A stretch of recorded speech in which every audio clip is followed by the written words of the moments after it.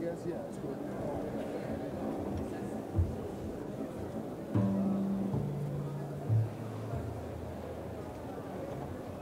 It's a bad spot to do this. I'd like to open this set with a bass solo, which usually I do on the first set. It'll probably be sophisticated lady or I can't get started, depending on.